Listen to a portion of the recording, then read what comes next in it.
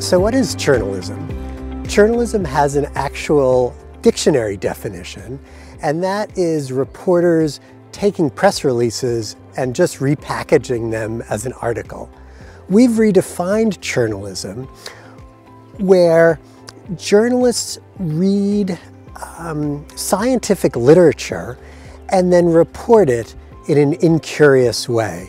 Instead of looking deeply into the research, the flaws that underlie the research, they choose the easy headline. The problems with journalism are not just that they're not telling the story, but that they're missing the best story. They're missing the interesting parts of the story. They're missing what the story actually tells. And the problem with journalism is not just because of the journalist who's writing the article, but often it begins with the research. It's poor research that is then reported poorly to the population. And so the readers, the viewers, get the wrong idea about medical research, healthcare research, and what to do with this research.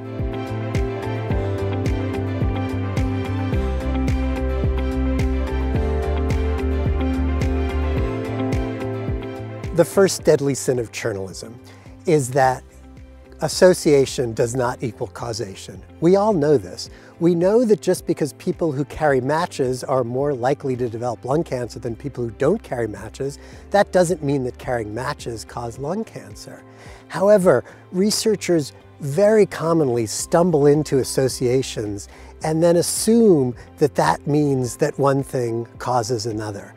This is important medical research, actually, because sometimes these associations end up being causative, and causative relationships are critical for medical science, because if there's causation, we know that preventing one thing can prevent something else, or maybe giving a treatment can cause a disease to resolve, and it can be a very important finding. But those are just hypothesis-generating findings.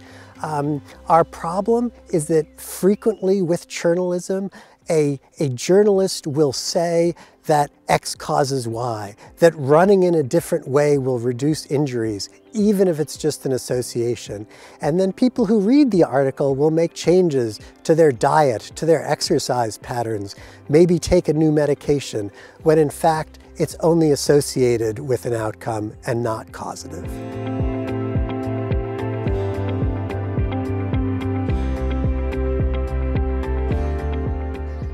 For the second deadly sin of journalism, I'm going to talk about extrapolation and generalization. I'm going to talk about them on this beautiful ancient road, hopefully giving us a way forward. We all want more. We want drugs that work better. We want exercise that does more for us. Everybody wants more. Researchers want more. Readers want more. Journalists want more. And therefore, everybody is prone to extrapolate their findings. They want a study that shows improvement in life expectancy of a month in mice to extrapolate to human beings. They want a study that shows that exercise improves outcomes in 4 college men to extrapolate to all of us, that we can all do better if we exercise just a little bit more, or a little bit earlier in the day, or a little bit later in the day. When you read articles and you hear researchers or journalists extrapolating findings from in vitro experiments to life, or to experiments in mice or dogs or monkeys to human beings, you should be suspicious.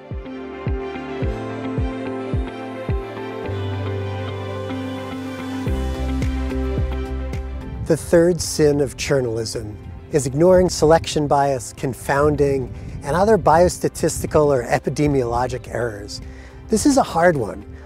We often spend months teaching medical students how to read the medical literature and appraise the medical literature, and making sure that they find problems with studies and only adopt treatments from studies that really make sense.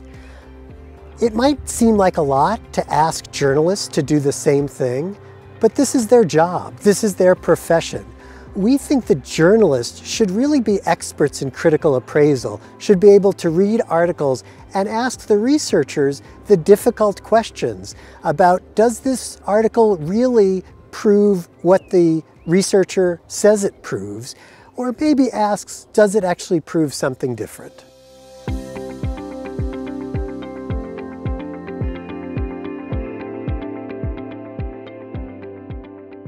The fourth deadly sin of journalism is ignoring plausibility.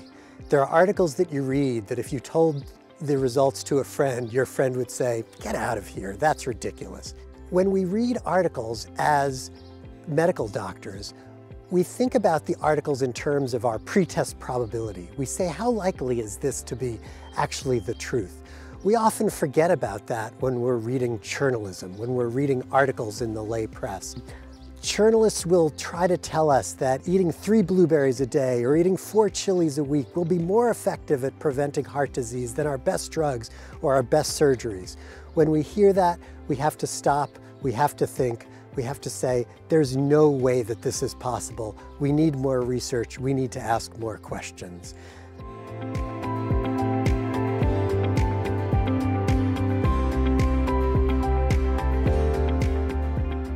The fifth deadly sin of journalism, the disclaim and pivot maneuver.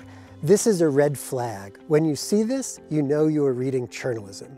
The author will appropriately tell you that maybe what you're reading here is not important. Maybe this is just an association. Maybe more research is needed. And this is the right thing for the author to do. But the problem is that the author will immediately shift to going back to their flawed reasoning. Things that you may read in articles is, this may just be an association and not causation. You should certainly talk to your doctor. You should wait for more research. But as soon as this sentence is made, the journalist who's writing an article that we would classify as journalism goes back to their original article.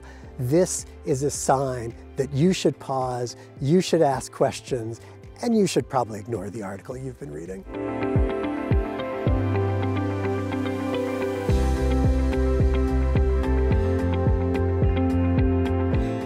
Sin number 6. Keep testing, report only once.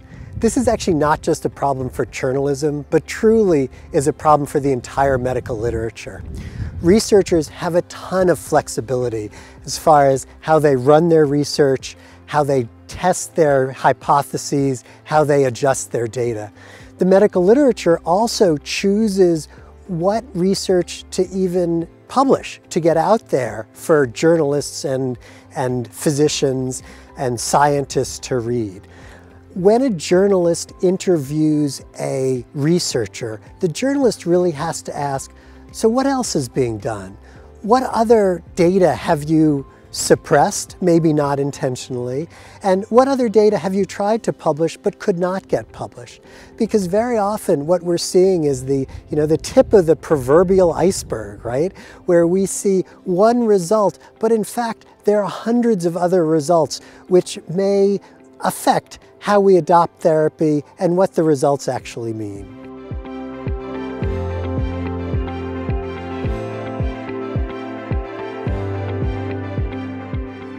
The seventh deadly sin of journalism. And this sin maybe covers them all and maybe is the most important. It is being incurious. This is that reporters, journalists really don't ask the important questions. What they do is they talk to whoever wrote the story. They take the story as the researcher wants it to be told and reports that. They don't think deeply about the difficult questions. What are the other things that these results could show? Let me pull in other experts to ask that question too. Because very often the best questions and actually the most interesting story is not what's in the article, but is what's not in the article. And this is what journalists do when they report on the news, when they report on politics. And we think that journalists really should do this when they're reporting medical literature and healthcare literature as well.